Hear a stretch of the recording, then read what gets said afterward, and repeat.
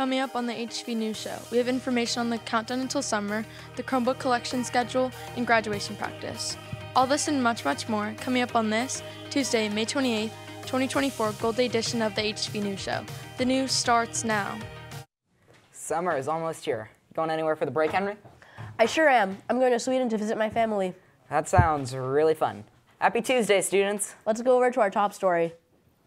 Good morning, Vikings, and welcome to the last 2 weeks of school. We hope you enjoyed your long weekend. We only have 9 more days of school left before the start of summer break, so get ready, Vikings.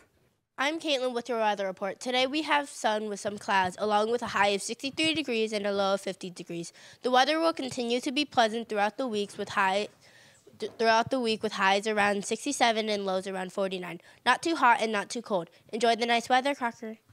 The Chromebook collection will start on Friday. The 8th graders will be turning in their Chromebooks on Friday, May 31st during 5th period.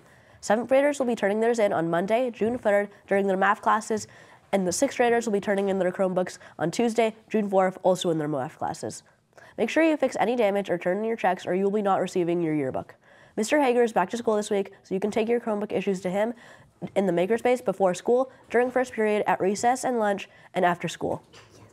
Speaking of end-of-the-year collections, all library books and textbooks need to be turned in.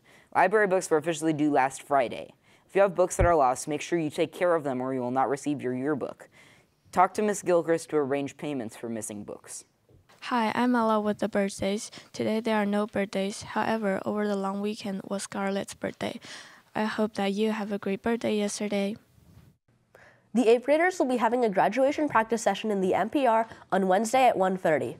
You 8th grade students have a lot of events going on in the next couple of weeks. Enjoy your final days at Crocker. That's a wrap on today's stories, and remember, only 9 days of school left. See you later, Vikings. Bye.